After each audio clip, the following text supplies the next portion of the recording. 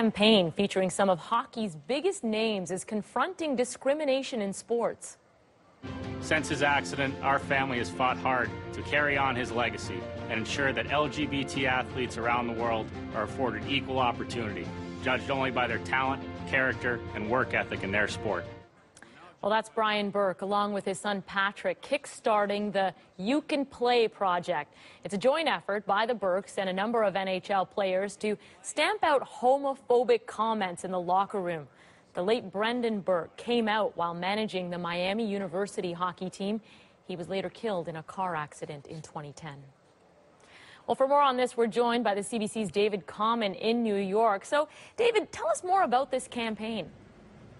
Well, Christine, Patrick Burke, who you see on that video, is a scout for the Philadelphia Flyers. His dad is the GM for the Leafs, Brian Burke, and of course, his brother was Brendan, the man who came out as being gay, really the first in the pro sports world to do so. He was killed in a car accident a short time later. And this is really an effort to try to get gay slurs off the ice, out of the locker room, out of pro sports, not just pro hockey, trying to stamp it out in the professional sports world. And you think about gay slurs and you think about the sports world, and they do often go hand in hand. You think about what happens inside dressing rooms and calling someone this name, even if it's not intended to be malicious.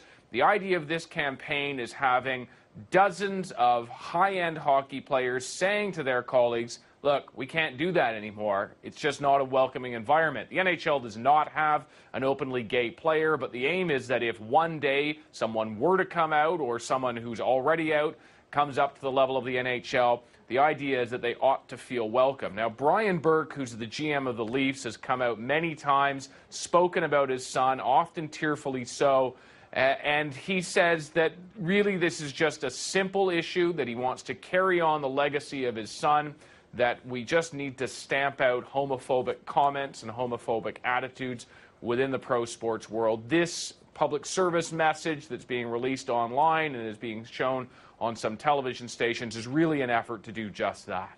It'll be interesting to see the reaction. David, thanks so much for this. Quite welcome. CBC's David Common in New York.